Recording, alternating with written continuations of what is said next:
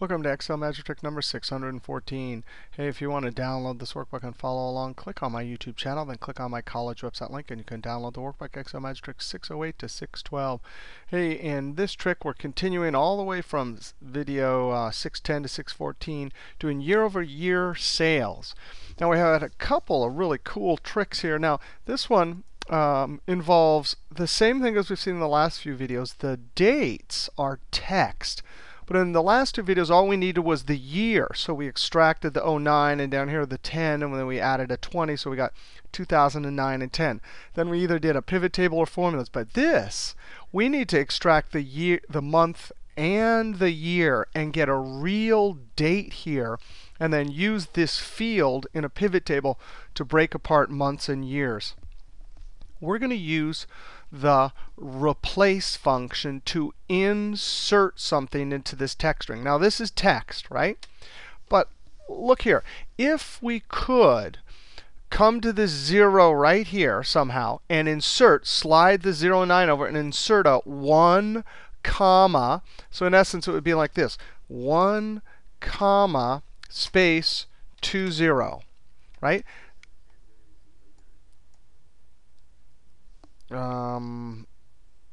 Control Z, Control Z.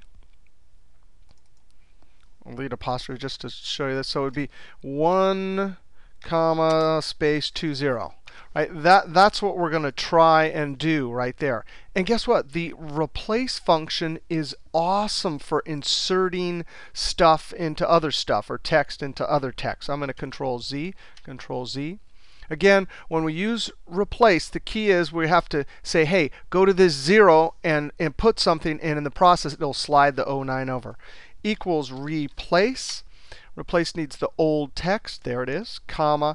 The starting number, well, we have to count. And if we didn't have an exact pattern here, we'd have to do something more tricky. But we do have an exact pattern. There's always 3 letters, a comma, and a space, and then the 0. So it's 1, 2, 3, 4, 5 for the space, 6 for the 0. And the way the insert trick works for replace is you always got to put the exact number of characters up to the character you want to slide over.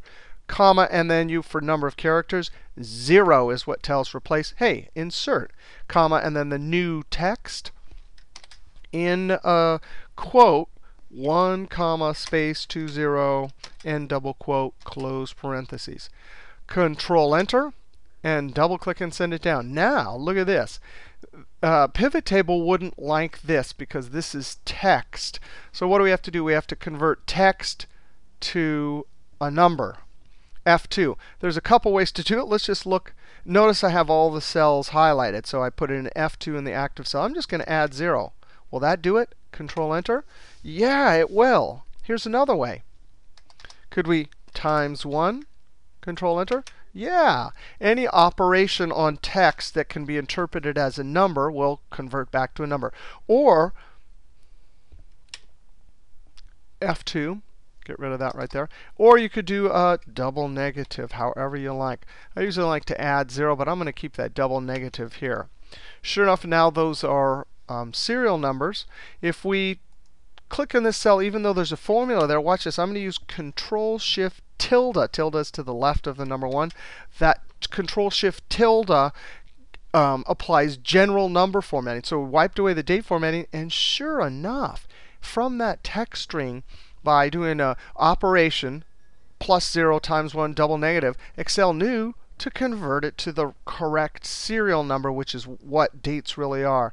I'm going to Control Z. Now I make my pivot table, Alt NVT, Alt NVT, and I want it on a new sheet, so I hit Enter because that. So in high speed, it's Alt NVT, Enter. There's the full date. I drag it to the rows. I'm going to right click because the goal here is to group, and I want to extract months and years. Click OK. So now we have it, and then we drag our sales, and we have to drag them twice in the column here. And we want years up here. So watch this. I'm going to go zip like this. Drag it up here. So now what we have is we have, and let's get rid of these totals. I'm going to come over here to design and then go to grand totals and say off. Oh, and my video screen is off here. How do you like that?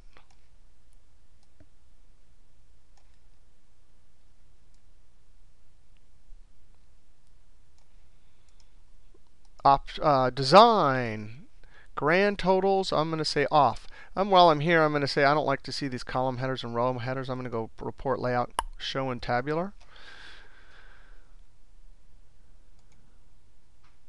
Minimize. I'm going to minimize that. Now, we have exactly what we want.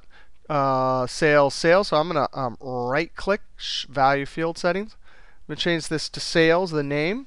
Sales and a space because there's already a field name called sales. Come down to number formatting. I'm going to say currency. I'm going to say 0 decimals. Boop. Right now I'm going to come here, right-click field settings. I'm going to say percent change, if I spelled it right. Number format, I'm going to say percentage 0. I'm going to come over here to show values as, because our goal is to show the change from year to year.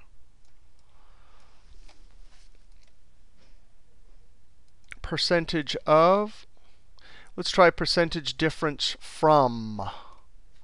And then we want percentage. In the past couple of videos we did, we used this one here, right? Percentage of, that'll show us 100%.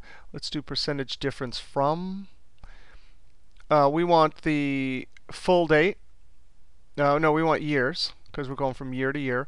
And we want the base year to be 2009. Click OK. So now we clearly see a bunch of zeros there because there is no change. But here we get to see, oh, we had a big drop here. All right, I'm going to name this, double click and call it pivot table percentage change month or something like that. All right, so the trick here was we had a month and a year as dates. We used the replace to insert some stuff, used double negative to get these to serial numbers, and then made our pivot table to show percentage change year over year. All right, we'll see you next trick.